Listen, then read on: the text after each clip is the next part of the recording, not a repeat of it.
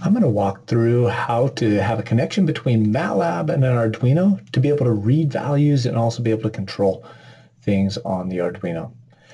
We're going to use the Arduino support package with Matlab or Octave. I'll run through an example first with Matlab and then do the same one in Octave, very similar. If you didn't get the instructions on how to run Matlab through a Jupyter Notebook, you can do that in the Introduction Python IPython notebook. This is a notebook right here that will show you how to get it set up with Matlab or Octave to be able to have Arduino support, and a couple videos there as well. You can get the source code for this from this GitHub repository, and I'll just go ahead and jump right into this exercise.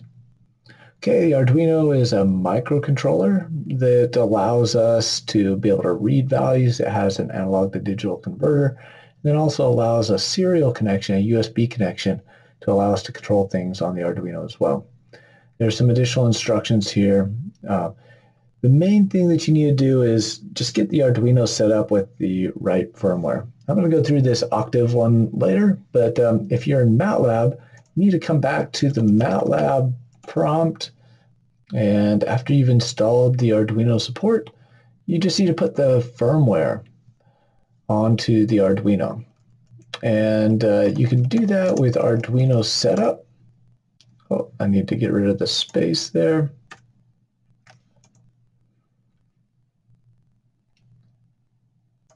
Okay, let me just try that again without the space. And it's going to open up a dialog box that you can go through and select USB, Bluetooth, or Wi-Fi. I'm connected through USB, and I'll just click Next. I'll choose the board. The temperature control app that I'm working with right now is a Leonardo. So I'm just going to scroll down to Leonardo and choose port. I'm on COM10. All right, and then next I can program the board. It's going to upload the drivers to the board, and it'll take just a little bit of time to do that, but you only need to do this once for any particular Arduino. And then once those drivers are on there, unless you've switched to a different platform like Python or put other firmware on there, you don't need to do this again. Okay, so this is just a one-time thing. Matlab takes a couple minutes generally to do this. I'm just going to pause it and then come back. Oh, it just finished. I didn't need to pause it. All right, I can go next, and we can test the connection. And then it's going to say if it's successful, it says test connection successful. All right, and with some instructions about how to use it. But I'll cover those in just a little bit. All right, and there's some examples as well. We're going to go through some examples together. Okay, so here, if you are in Octave, you need to do the package load Arduino, but that's only for Octave. Okay, I'm going to put a try, catch, end there so I can just run this, and it's going to work also in Matlab or Octave.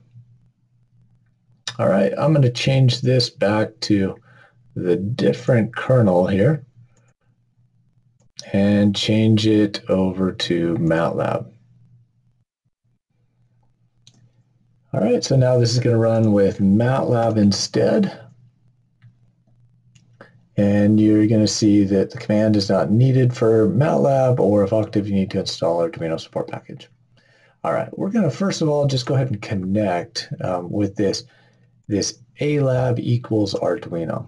And that's going to create a connection for Matlab. If it's successful, you're going to see the things down below, and you can see that it's successful. Here's the port and the available pins that are there. All right, and if you're in Octave, I'll show you that later. Here's the temperature control lab. And we have different sensors, actuators, and controllers. We have this TMP36 transistor or thermistor temperature sensor. It is a transistor as well. And then you have some BJTs, transistors that are the heaters, and then you also have an LED. And those are the pins that they're connected to for their signals. All right, so we have a couple analog and digital pins that we need to connect to. So let's go ahead and just first of all read voltage from A0. All right, A0 is going to be the very first one. If I run this, it's going to read a voltage of 0.757. Now I need to convert that into a temperature, and I'll do that with this formula. It's 100 times the voltage minus 0.5. And so if I just put in that formula and run this, it's going to give me the current temperature of the device, 25.7. And it's accurate within plus or minus 1 degree Celsius. If I run this again, I'm going to get another voltage, and it might be slightly different. Depending on if I continue running it, I might see the temperature change a little bit. Okay, but overall, it's fairly precise, but plus or minus 1 degree on the accuracy. All right, now what I want you to do here is, if it's cool, right now it's 25.7 degrees Celsius. So I'm just going to reach over and put my hand onto the temperature sensor. So if you have a device, I'll just show you over here. It's going to be the one right on the right. You're going to see a T1, and it's this little, you can't really see it right here, but it's a little thermistor right there. You can just put your hand on it. I'm doing that right now. I did it for about 20 seconds. And then if I read the voltage again, you're going to see that it went up just a little bit. And if I run this again, it was 25.7. Now it's 27.7. All right, so we've successfully read the temperature from the Arduino device. All right, now there's, let's go ahead and just calculate this change. Okay, so I'm going to read it again, put my finger back on it, and then run this code, and let's just see what the change in temperature is. Okay, so it went up by about 0.5 degree Celsius. Now the next thing we want to do is not just read values from the Arduino, we also want to write values as well. And one of the ways to control transistors or other things on an Arduino is through pulse width modulation. Now the way that works is when you send a signal of, let's say I want my heater.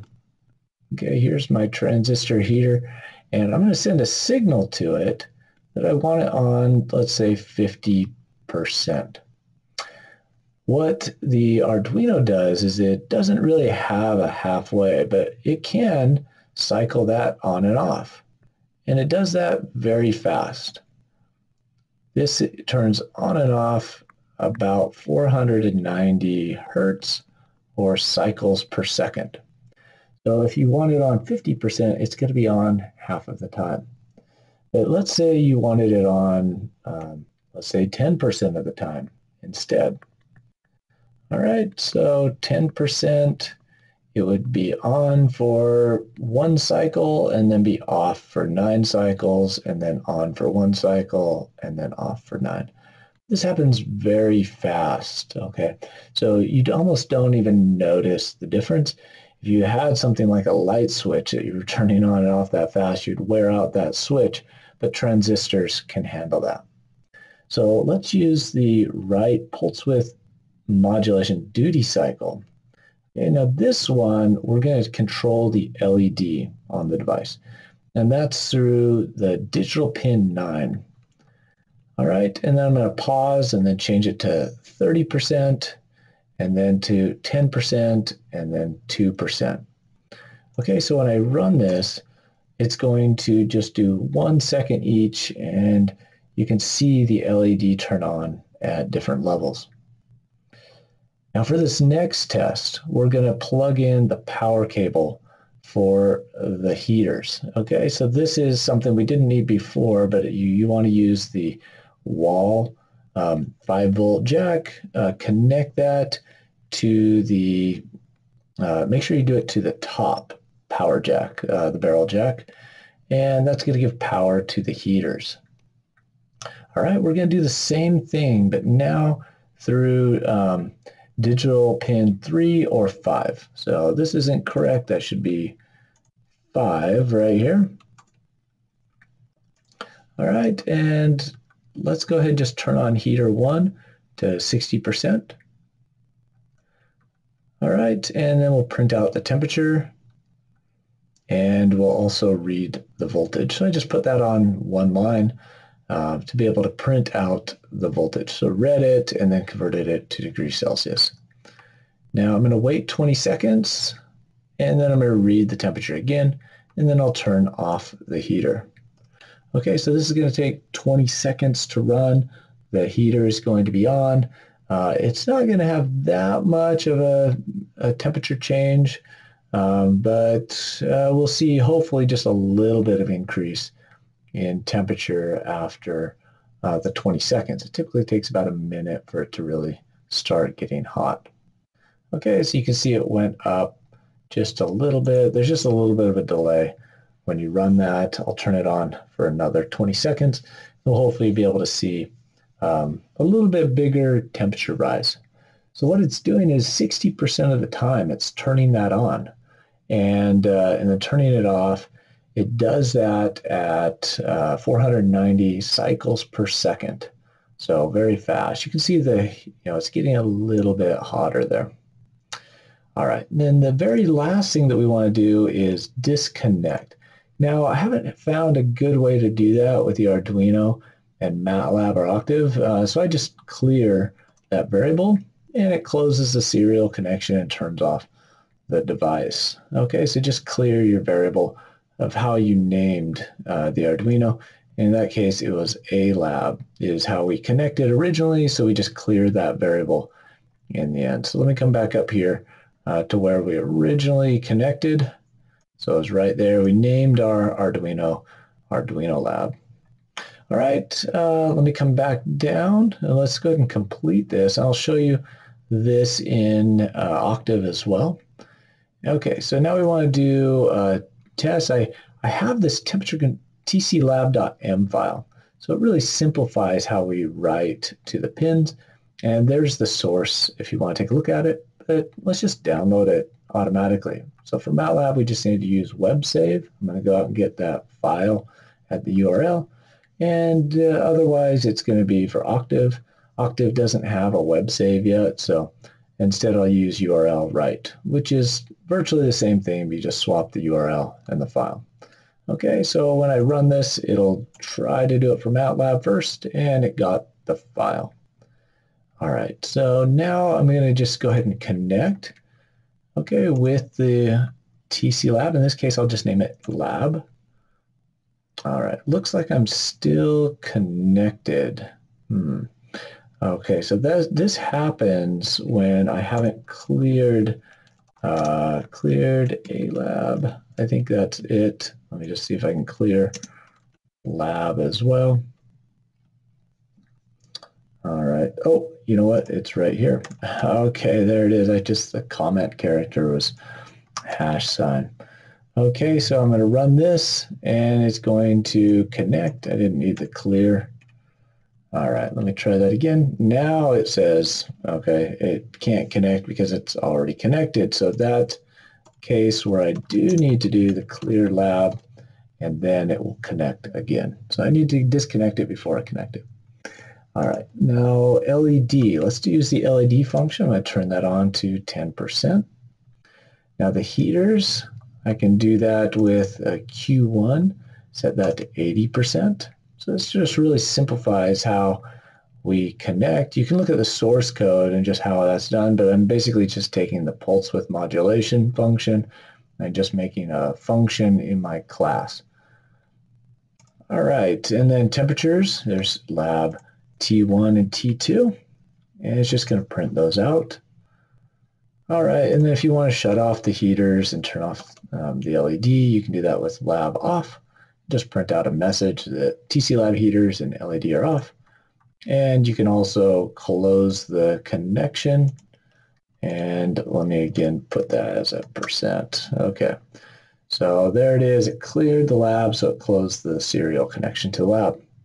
All right, so let's do an activity now. We want to connect the blue USB cable and plug in the white power cable, just like we have it right now. We're going to modify the name of the object from lab to ink. Okay, this is going to be our incubator for eggs that we're going to be hatching for our final project. All right, we want to have some comments in there on the purpose of each line, and we'll change the LED brightness to the same level as a temperature to visually display T1. So that's the challenge. We want to have read the temperature value, but then change the LED to that temperature value. And again, there are the function helps that we just went through.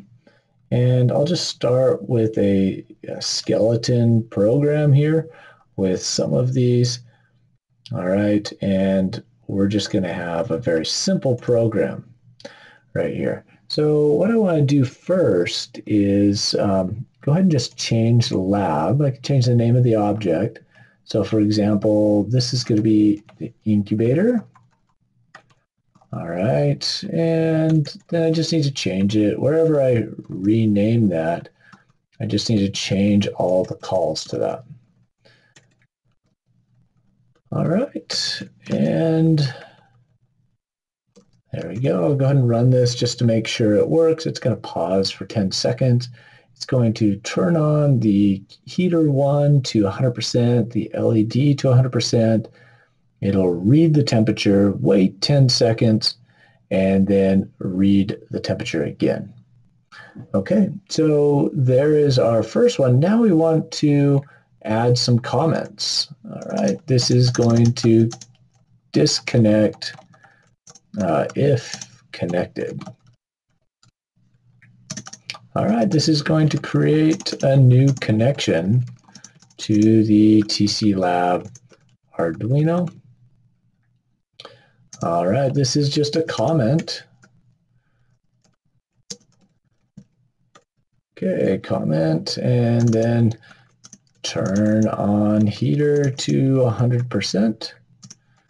Turn on LED to 100%. All right, this is print T1. And same thing here, print T1, and this is pause 10 seconds. And so turn off. And then this is disconnect. All right, so now what we want to do is just set the value of the LED equal to the heater 1 temperature. So I'm going to have my incubator Q1, and that's going to be, oh, not Q1, this is going to be LED. I'm going to set it to incubator T1. All right, and then after the 10 seconds, I'll just do that again. All right, so this is one way to do that. Just set the LED equal to the value of the temperature. It gives some kind of visual indication as you're going about what is the temperature just by looking at the LED. And there you can see the two temperatures. 10 seconds really isn't a lot of time to heat it up. All right, so there it is in Matlab. Let's just go through the same one in Octave as well. So if you have the files, you can just navigate over to the Octave folder and open up just the same one, but it's a Jupyter notebook for Octave. And you can see, I'll just switch the kernel. All right, let's see. I'm going to change the kernel to Octave. If you have, you can always switch it. Okay. All right, and I could have done the same one. Actually, let me just do the same one that we were working on. That might be easier. All right, there we go. We changed it to Octave. Let's just go ahead and run through the same thing. It's going to be very quick. I'm not going to retype out all of these things. But what we want to do is just load the support package. Okay, and it's already installed. And then when I try to run this, there's going to be an error because it has the Matlab firmware on it. I need to switch to the Octave firmware. Okay, so what I need to do is just start up Octave. All right, and this is going to be package load Arduino. And then I can do a setup. Let's see, it's Arduino setup, no spaces there. And you have to have the Arduino IDE installed, and then just select the port, and it's an Arduino Leonardo. Sometimes it'll recognize those for you automatically, and then you just click upload. So it's going to pop up in these firmware files, has to compile them and then install them on your Arduino, much the way that Matlab did, but Matlab just seems to be more convenient on that. It'll have this GUI interface. It'll do it for you. You want to watch that it's done uploading here. There are no errors. Okay, so that's it. You only need to do it once for this, but if you switch back to Matlab, you got to do it again. Okay, so if it's successful, we should see a different message here. It looks like it was successful, and you can see the different pins that it connected to. Let's go down here and read the same functions, okay? And I'm going to read the same voltage, and there you can see the temperature. All right, here's the temperature difference. Okay, temperature is going down right now. It was hot. And I'm going to do the pulse width modulation. You can see Octave's a little bit nicer. You can see some results as it goes. Matlab just does everything and then prints it out. All right, and let's go on to this next one. We're going to, in this case, we're going to turn on the heater 1 to 60% with right pulse width modulation duty cycle. It's the same function between Matlab and Octave. All right, and it'll wait 20 seconds. So it's currently in the process of waiting right now, 20 seconds. And then there's the new temperature. All right, I can close the connection as well. Let me come down here. I'm going to get that file in the directory. So retrieve that file with URL right. And now I can run through this one. I can connect with that same tclab.m function and turn on the LED to 10%, turn on the heater to 80%. There are a couple temperatures. All right, and then I'm going to turn it off. Now I'm going to disconnect, and let's do the activity again. All right, so the code is already done, but I'm just going to run it with Octave.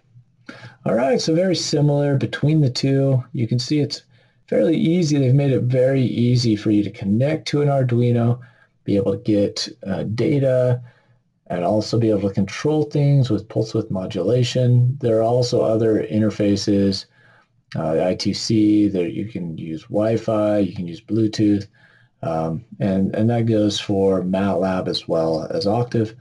And, you know, and the other thing is there are many different Arduino devices. So they also make it very nice to help you connect to all of these different Arduino devices if you're not just doing the Arduino Leonardo. So if you just come to the, the support packages, so for example, Matlab support package, and you can see all of the different devices with the version of Matlab that supports that. So some of the newer ones, or the less supported ones, are just going to be newer versions.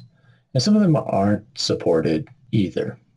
All right, so you just have to check on that. Make sure you have a sufficiently new version of Matlab. And then Octave as well has instructions, more instructions if you get stuck. All right, well, I hope you've enjoyed this. Feel free to leave a comment down below. Sometimes it's software updates. There are things that update as well about the packages. So if you see something like that and you've been able to find a solution, go ahead and leave a comment below.